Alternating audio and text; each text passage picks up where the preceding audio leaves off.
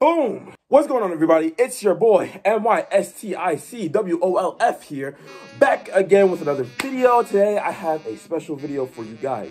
And if you're wondering why I'm so fucking hyper today, because I'm off the Gamer Subs, which, by the way, great energy drink. It's keto-friendly. It's sugar-free. It has biotin for good, like, you know, to grow your nails and hair and shit. It's a good drink. But anyway, welcome back to a new YouTube video.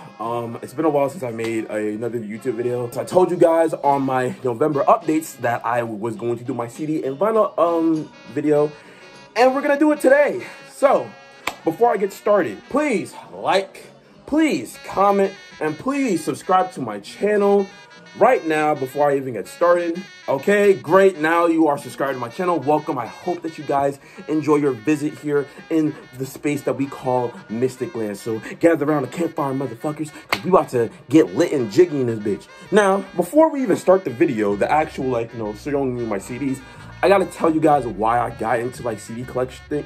I ain't gonna lie, motherfucker, I don't really know. I mean, I was 17 years old when I first started collecting CDs. I mean, I started receiving CDs, like, when I was way younger. I think my first CD, I think it was, like, Michael Jackson's Dangerous CD, and then I think it was 808s and Heartbreak by Kanye West. I did not like 808s when I was younger. I like it a little bit more now. It's not my favorite album, but I like it a little bit more now listening to it. But then I started collecting CDs when I was 17. My first CD was Damn by Kendrick Lamar, because I really loved the album so much that I really wanted to buy it really badly. Like, it was one of those albums where, like, I really needed a physical copy, because sometimes there are a lot of, like, great albums that come out that year or, like, every other year that you just need to have physically, so you can just touch it, you can look at it, you can see the CD, you can freaking play it anytime you want. And it doesn't hit digitally, but physically, it's like, yo, you can look at the cover art, you can look at the credits, you can look at everything.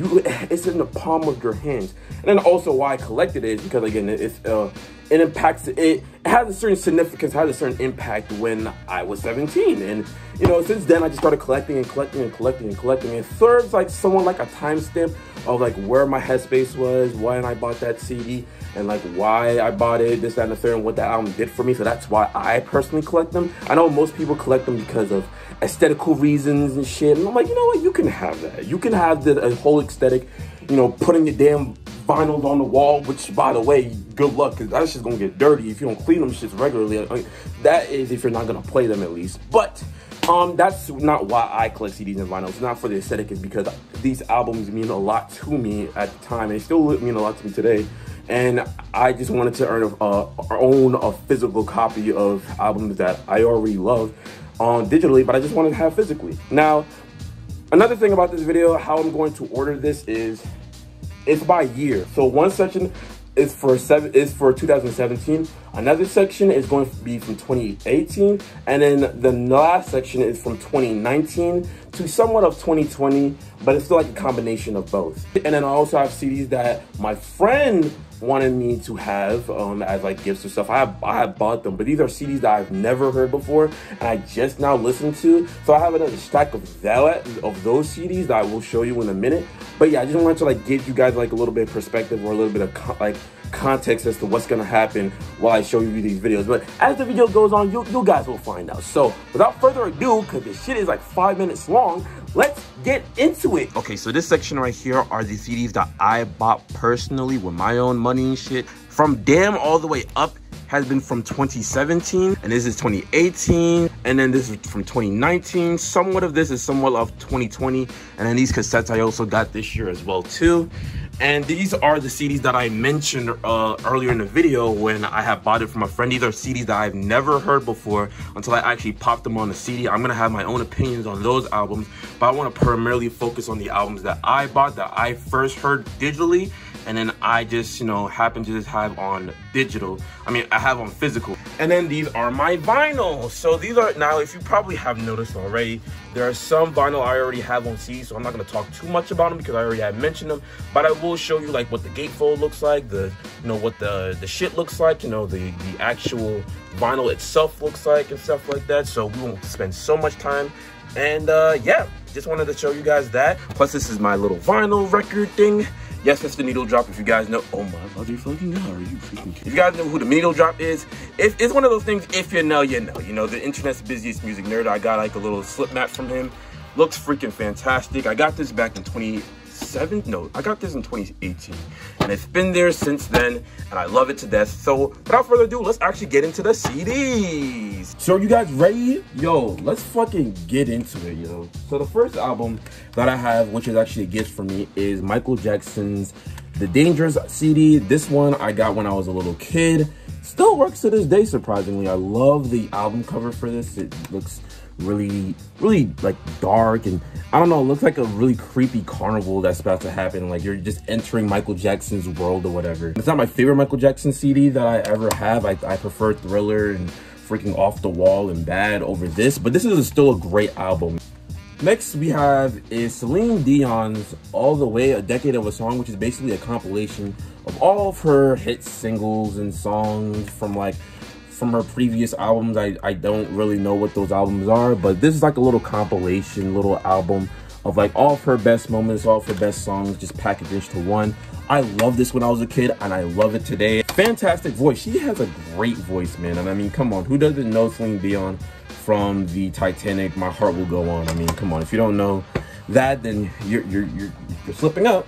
Next we have is Watch the Throne with Kanye West and Jay-Z. This was a gift from my cousin when I was 11 years old. I don't know why he gave this to me, and I don't know why my aunt didn't find out, but hey, it is what it is. Jesus, the fucking disc, man. It's still to this day, man. Like, you know, I really like the texture of this CD. Is like pretty buff and shit. I really love this album. Still ages pretty well. Well, there's some songs that don't age well, like I Can't Stop Her and some shit like that, and Ham and all these other songs. But I still love Niggas in Paris. I loved Otis. I love Murder to Excellence. Come on, Murder to Excellence, bro. Come on, yo. Welcome to the Jungle. No Church in the Wild. These songs used to low-key play on the radio all the time. I know every single song and lyric to those songs to this day, word for word, bar for bar, nigga. Come on, bro. Come on. Damn by Kendrick Lamar. I mean, come on. I mean, we shouldn't really have to discuss this album. This is a damn near classic. A lot of people, you know, tend to kind of disagree when it's like, oh, this is Kendrick's best work. It's not my favorite Kendrick Lamar project, and I know that he's made better projects than this, like Section 80, Good Kid, Mad City, and Tip of a Butterfly especially. Even Untitled and Master I like more than this. But this is still a great album with some unique concepts, and Kendrick is rapping his ass on this, getting really personal, kind of giving you guys like, I can't change the world unless I change myself type of flow, and just really letting his emotions and all of his flaws and imperfections and how he feels and just all the struggles he has to deal with as an artist onto this project, and just the mind-bending, like playing it from forwards to backwards and backwards to forwards concept is fucking great with the wickedness and weakness concept. Great album, man. Great album. It's not my favorite, but it's still a great album. Next we have is Bryson Tiller's True to Self. I really like this album. Little, you know, thingamajig or whatever. It kind of has like, if I can try to get it out, it has like, what are those things called? That's one of those things like where you need light to actually see the pictures and shit. I don't know if you can, my light is not picking up those, but yeah, that's like his little brother. That's Hartley. That's his blessings. That's him like in the studio and shit. I know you cannot fucking see that. I don't like it as much as Trap Soul, I'm not gonna lie to you, but I still like this album. There's still a good amount of tracks off of this album that I really fuck with. I feel like Bryson Tiller around this time, he did mention that he was really depressed at this time, so you know, that's to put you into context as to why the album is very bloated and shit. Next we have is SZA's Control. Come on, everybody is simping over SZA. I mean, come on, y'all. I mean, SZA, TDE, Signee, you know, First Lady on TDE, fantastic voice. I love this album. This album gives me so much Adventure Time vibes when I listen to these songs, especially when I listen to like Prom and when I listen to Go Gina. Like I just feel like I just want to like watch cartoons and like have Fruity Pebbles while I'm listening to this album. And it also puts me in like a very meditative mood, like when I'm listening to like The Weeknd and Doves in the Wind and Love Galore and even Supermodel. Like these songs right here, and Broken Clocks are is my favorite song off this shit. Go listen to it if you haven't already. Great R&B record from this woman right here. I shouldn't have to explain myself. Next is Scumfuck Flower Boy by Tyler, the Creator. It's, come on, Tyler, dog. It's a great album. I didn't expect from Cherry Bomb to this. I mean, from the teaser tracks that I heard from this album, it was fire, like Who Dat Boy and 911 / Mr. Lonely and shit, and freaking I Ain't Got Time. This album is fantastic, yo. Like, I feel like this is Tyler if he really wanted to make really fucking great music, and he fucking did, and he was in his bag on this album, talking about his, you know, his sexuality and, you know, him kind of like being very vulnerable, throwing off his cards on the table and shit. He was really in his bag with this album. I really enjoy that, and I really respect Tyler for his vulnerability on that album. Next we have Big Crit, Forever Is a Mighty Long Time. This is a double-sided album.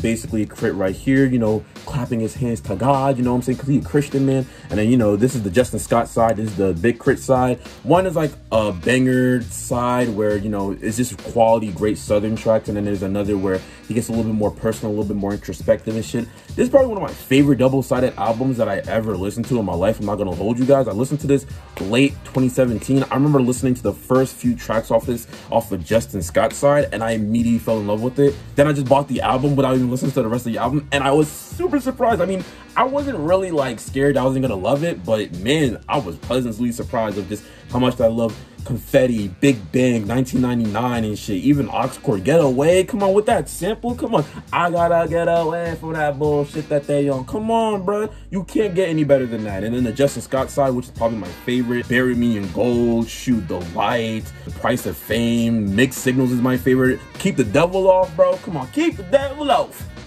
Can't get any better than this. Then we have two freaking classics from the man himself, Kendrick Lamar, my favorite fucking artist ever. We got Good Kid, Mad City. We shouldn't have to talk about this album and how great this fucking album is. I mean, come on, y'all. I mean, this man, this album turned, I think it turned 8 years this year. Man, this album, you know, went by, bro. Like, we don't want to talk about the storytelling. Sing About Me, literally my favorite song of all time, bro. You know, Good Kid, Mad City, shit, Swimming Pools, Poetic Justice, fucking Backseat Freestyle, The Art of Peer Pressure, all these bangers, bro. Come on, we don't gotta talk about this. And then another classic, Typical Butterfly, fantastic record, literally a 10 out of 10, literally one of the best albums I ever heard in my life. And this is another CD that fucking wonderful damn piece of songs of just him being a, you know, being pimped from the industry and just about black excellence. Mortal Man with the interview with Tupac. Bro, come on, I Love Myself. You, These Walls, For Sale Interlude, which is my favorite track on the album. You Ain't Gotta Lie, Complexion with Rhapsody. Come on, yo, this is a fucking classic. I don't need to explain this shit. I don't gotta explain it. It's just one of those albums where if you know, you know, my nigga. Mad Villain, Mad Villainy with MF Doom and Madlib. Basically, MF Doom is the MC and Madlib is the fucking producer. Great underground classic that I happened to stumble upon back in 2017. It was a great album today, still a great album to now. The loops, the samples off this shit, the rhymes. MF Doom is a fucking genius when it comes to his similes, his metaphors, and how he rhymes words and how he binds words. This nigga is a fucking genius, bro. Like, please listen to this album if you haven't already, man. Fancy Clown, my nigga. Come on, Money Folder, like all caps when you spell the man name. Come on, bro. Accordion, fucking meat grinder and shit. Curls, rainbows.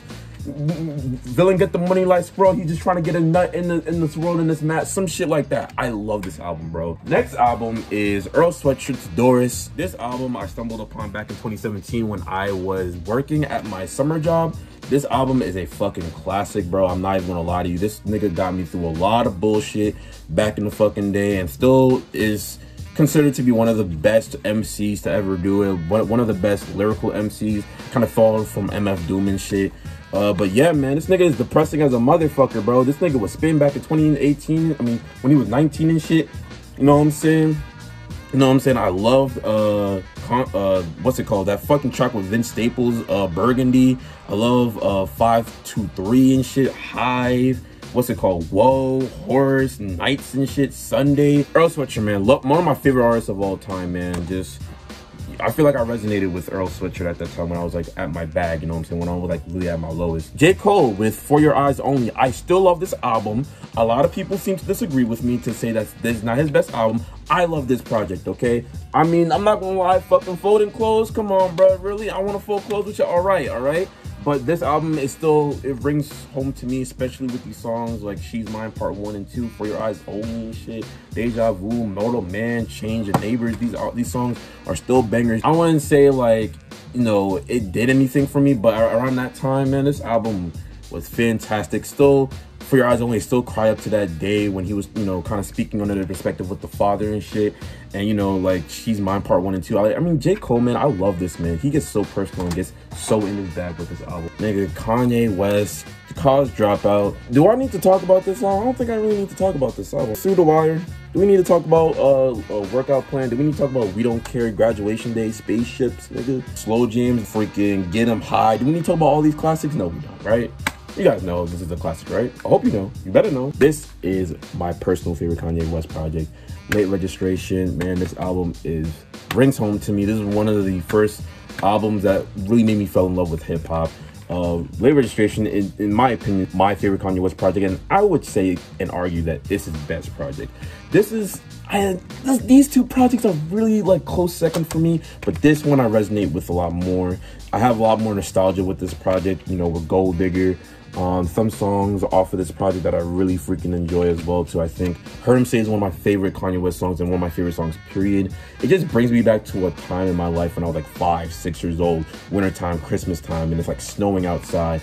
I feel like Adam Levine's, like his vocals, like kind of like bring that wintry quality to it. Touch the Sky with Lupe Fiasco, Gold Digger, you know, crack music, that real black music, Diamonds of Sierra Leone, Bring Me Down, Roses. Like, these songs are really well crafted, well produced, and they're so heartfelt, and they're just filled with passion. You could tell that Kanye really was in his bag with these albums, man. Kanye, man, he crazy, but I'm not gonna lie. Name one genius that ain't crazy. This man was in his producer bag, for real, for real.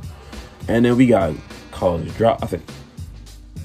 We got Graduation, which is my second favorite Kanye West project. This used to be my favorite back in the day when I was a kid. Now that I've kind of mellowed out and I've kind of, you know, listened to more albums, this is now more my second favorite. These are songs that, some songs off of this album haven't really aged all that well for me, and I really love this this concept art. Like, the little gatefold for the CD is so fire. Love it so much.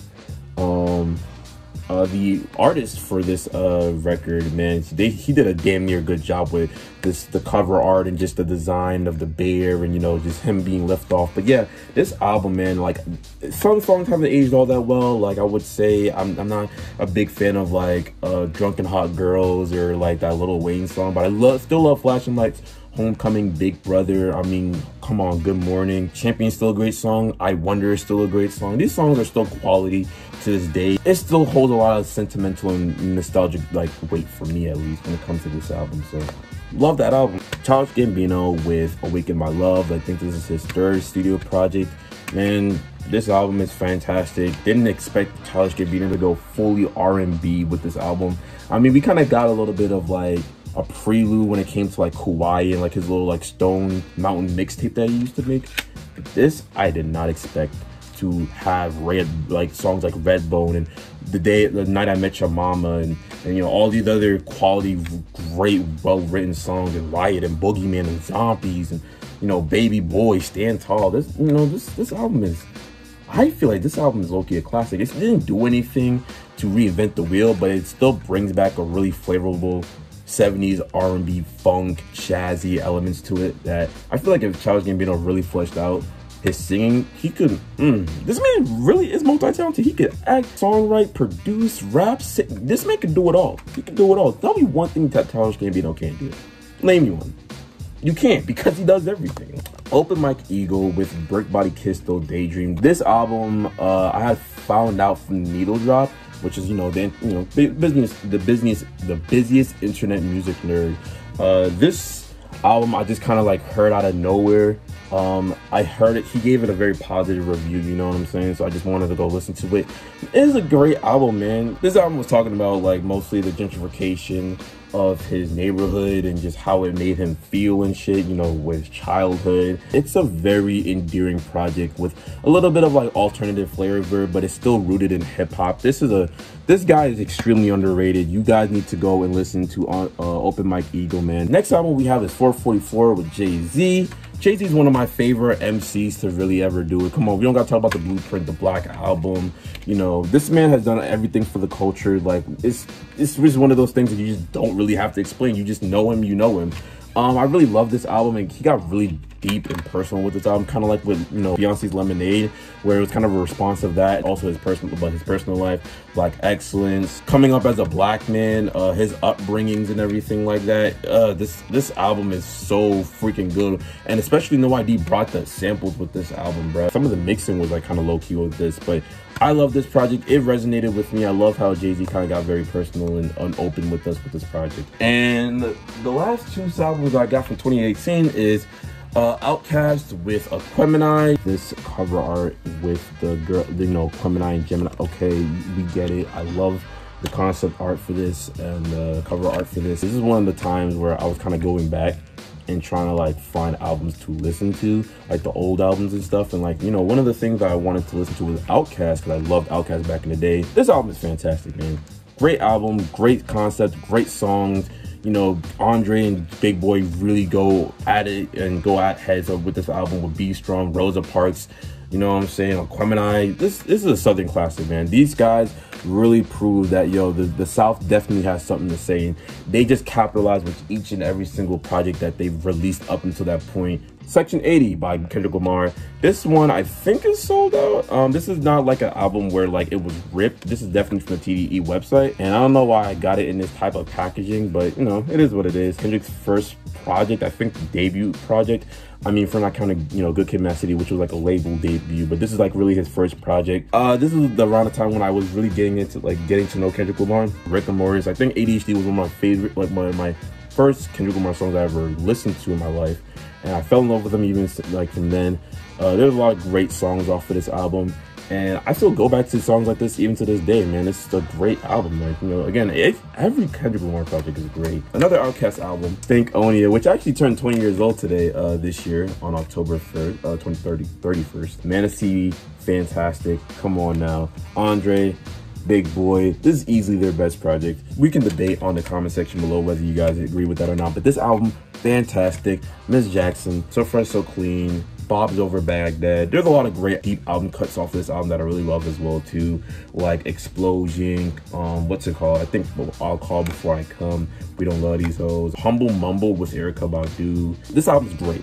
If you don't know about this album, please go listen to it and get reacquainted with these two, because these are literally the best duo of hip-hop and the best to ever do it. Next is Starboy, which I don't know why I bought this album, I'm not gonna lie to you guys. I mean, this is not my favorite Weeknd project. It's kind of bloated with 18 tracks. This is probably my least favorite Weeknd project, but I think I bought it because I think it was on sale on Target and I just wanted to get it. Plus, it has a Kendrick Lamar feature, and you guys know I love Kendrick Lamar. Most of these albums, actually, fun fact, the reason why I listen to most full-length projects, well, back then and back in 2017 and 18, is because if I had a Kendrick Lamar feature, I'm instantly listening to the rest of your album, because if you're that nice to get Kendrick Lamar on your album, I'm gonna go and listen to the rest of your album. So that's like low-key what was some of my reasons why I listen to some of these artists. But yeah, this is a bloated album. Starboy and I Feel It Coming is still one of my favorite tracks off this album, but I'm not gonna lie, I'm not in love with this album. I much rather prefer Abel with his later projects like After Hours, and then also his earlier projects like Trilogy and Kissland, and even like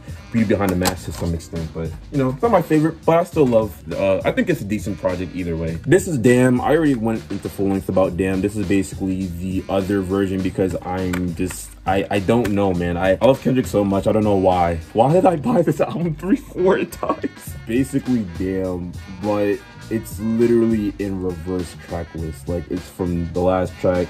The first track is the last track, and the last track is the first track. It's literally in reverse track list order. Like, why did I buy this? I don't know. Kendrick stan, man. It's one of those things, man. One of those things. Untitled Unmastered, Kendrick Lamar, 8 tracks. You dig? One of my favorite, man. This is a very underrated project by this man. Like, basically a lot of cuts that probably didn't make it off the tip of the butterfly. Came out in 2016, got in 2018. Love this project. This is a really underrated collection of songs, man. Kendrick Lamar, man, just goes to show like how his headspace was when he was recording and, like, you know, trying to come up with the concepts of To Be a Butterfly. Like, these songs, man. Untitled 2, man. I See Jigaboos, I See Styrofoam.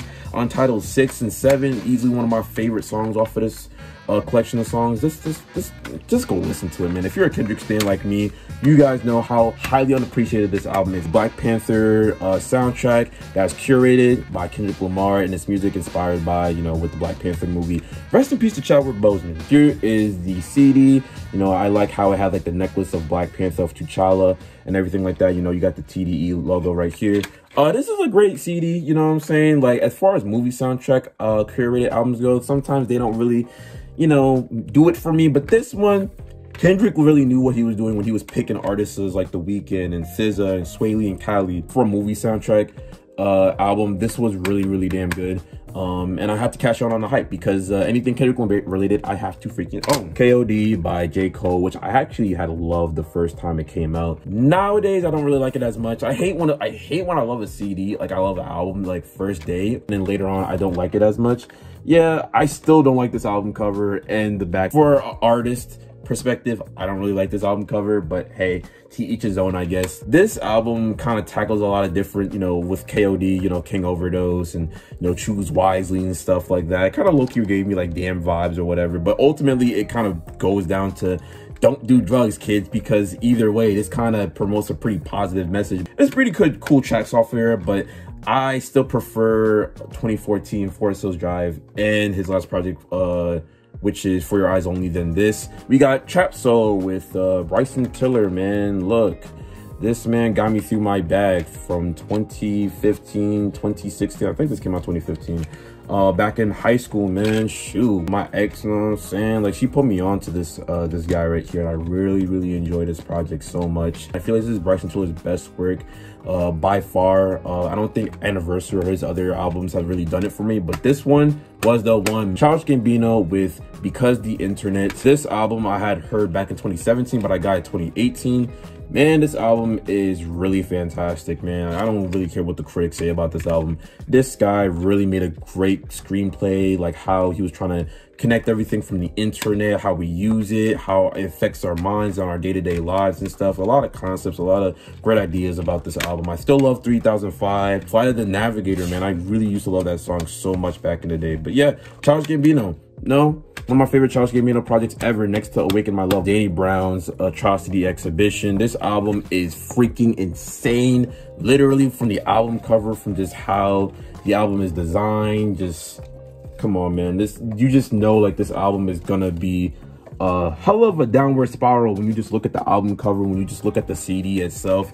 Danny Brown is one of my first experimental projects I've listened to, and man, I did not like this project when I first heard it, but when I came back to it and kept listening to it, it easily became one of my favorite projects that I heard that year. If I had listened to this project 2016, it would definitely be on my favorite albums of this list year. But man, this album grew on me a lot. Like, it's a very artistic way of expressing how he was, you know, when he was doing all these drugs, a very zany, very energetic way, to where you feel like you have an anxiety attack when you're listening to this album. It's so well put together. Like, shout out to Danny Brown. Next we have is Georgia Smith's Lost and Found album.